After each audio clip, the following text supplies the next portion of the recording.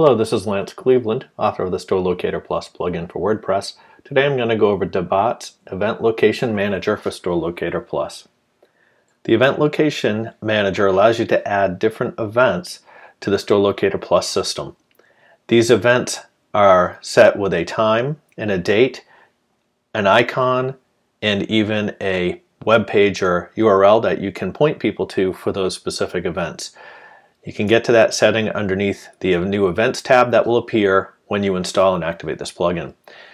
Once you've added your event, you can go to your locations and attach the events to the locations.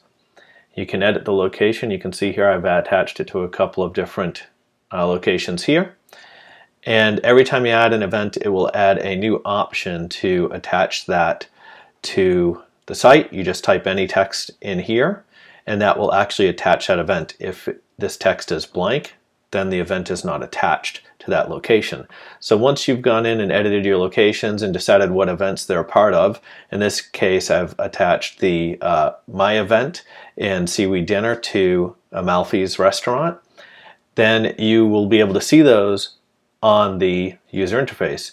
And you can see here through my search that I have the Seaweed Dinner attached to Dog and Duck, as well as Amalfi's, and I only have the My Event attached to Amalfi's restaurant. So that's the basic quick overview of what it does. There's a lot more to it.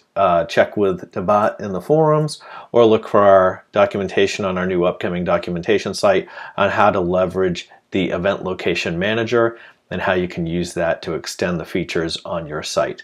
Thank you for watching and for supporting Store Locator Plus.